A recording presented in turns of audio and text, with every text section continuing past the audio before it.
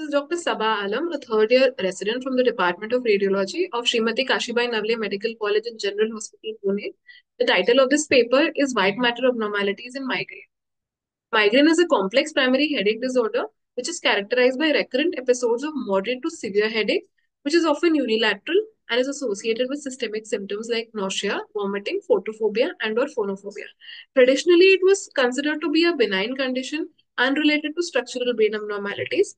However, now it has been linked to an elevated risk of ischemia and stroke, particularly in women under 45 years of age who have migraine with aura. Recent findings from neuroimaging investigations like MRI has suggested that migraine pathology may extend beyond acute symptomatology, that is pain, and potentially induce chronic structural changes in the brain, including white matter hyperintensities and silent infarct-like lesions. Study aims to assess the brain white matter abnormalities in cases of migraine as compared to controls. The study was conducted in the Department of Radiology of Srimati Kashibai Navle Medical College at General Hospital, Pune. This is a case control study. It was done from 1st October 2022 to 30 June 2024. The case group consisted of 51 patients referred to our department for MRI brain after being diagnosed with migraine according to the IHCD3. The age of the patient were more than 18 years. Cases with neurological disorders other than migraine or patients having systemic disorders, psychiatric disorders were excluded to eliminate any possible cause of white matter lesions. The control group consisted of 50 healthy controls. Patients were divided into episodic and chronic migraine on basis of frequency of migraine, where episodic migraine was defined as less than 15 days of headache per month, and chronic migraine was defined as more than 15 days of headache per month for more than equal to 3 months. Patients were also categorized on the basis of presence or absence of aura. MRI brain was performed on a GE 1.5 Tesla Cigna creator after a written informed consent. 10 MRI brain sequences were taken. White matter hyperintensities were analyzed on FLAIR and T2-weighted images, appearing as small punctate hyperintense foci on both sequences, having more than 3 mm in size and not showing any mass effect. Infarct-like lesions or lacunes were defined as asymptomatic MRI signal abnormalities, appearing as non-mass parenchymal defects of more than equal to 3 mm in size, and iso-intense to CSF fluid signal on all sequences, and having surrounding FLAIR hyperintense rim. The age range in the case and control group was 18 to 54 years and 18 to 55 years respectively. There was no significant difference in the mean age, the age distribution, and the gender distribution of these two groups. 29.4% of the patients had migraine with aura. 70.6% of patients had episodic migraine, whereas the rest had chronic migraine.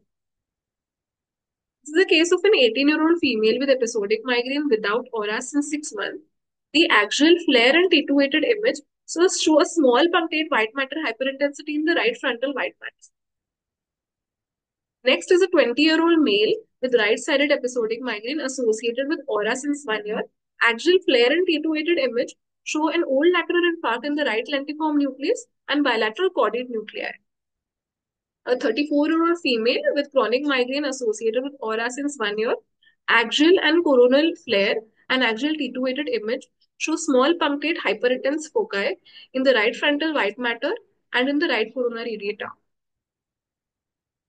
The presence of white matter hyperintensity was significantly higher in migraine cases as compared to controls and in females as compared to male. The cases having age range of 46 to 55 years had the highest proportion of white matter hyperintensities. The percentage of migraine patients having white matter hyperintensities increased with increasing duration of migraine up to 15 years. However, 75% of the cases having headache frequency of 16 to 20 days per month were observed to have these lesions. The prevalence of white matter hyperintensities was more in chronic migraine as compared to episodic migraine and in migraine with aura as compared to those without aura. However, this difference did not reach statistical significance. All of our white matter hyperintensities were supratentorial, and the right frontal white matter was the most common location of these lesions in our study. The presence of infarct-like lesions was significantly higher in migraine cases as compared to controls, as 7% of the cases had ILLs and none of the controls had it. 75% of the patients with having ILLs were female, and ILLs were more commonly seen in patients having aura, and they were present in the thalamus and the basal ganglia regions. Several cross-sectional and longitudinal studies, including population-based research, have found a significant association of migraine with white matter hyperintensity with the higher risk seen in females. In a recent study by Minchin et al., it was observed that migraine patients with white matter lesions were significantly older than those without the lesions. Biljig et al. Found a significantly higher proportion of white matter hyperintensities in chronic migraineurs as compared to episodic migraineurs, and a strong association of white matter hyperintensities was seen in migraineurs with aura. In this study, we found a similar trend. However, the differences were not statistically significant. While the Camera One study reported infratentorial white matter hyperintensity to be more prevalent in migraine, in this study, all of the white matter hyperintensity was supratentorial, which partially aligned with the findings of many other studies. Frontal lobe was the most common site of white matter hyperintensity in our study and few other studies. In this study, 7 out of 8 of the chronic migraineurs had white matter hyperintensity, showed involvement of the frontal lobe, which was similar to the findings of Dobrinina et al., who observed 100% frontal lobe involvement in chronic migraineurs. The study had a significantly higher prevalence of infarct-like lesions or ILLs in migraine cases as compared to controls, aligning with other studies. 50% of the patients having ILLs were aged 18 to 25 years, suggesting that these lesions may be migraine specific rather than due to age-related ischemic change. Majority of the patients having ILLs had migraine with aura. Similar observation was also made by other cross-sectional study, but they predominantly found ILL in posterior circulation. In contrast, all of our patients had supratentorial ILL located in the basal ganglia and thalami, which was in corroboration with the findings of Kurth et al. No association was found in the study between white matter hyperintensities and infarct-like lesions, also aligning with the findings of Kurth et al. The study adds weight to the previous theory that migraine is significantly associated with white matter hyperintensities and infarct-like lesions, particularly in females.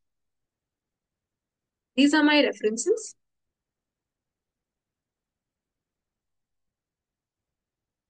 Thank you.